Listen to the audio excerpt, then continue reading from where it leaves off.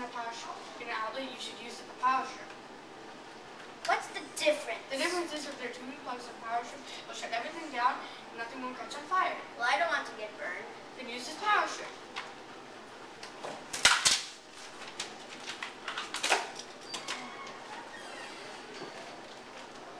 How will it burn us? Well, the wire will touch inside of the wire, and will cause a spark. Something will catch on fire, and the fire will spread. I don't want to get shocked or burned. This was a PSA from Room 25.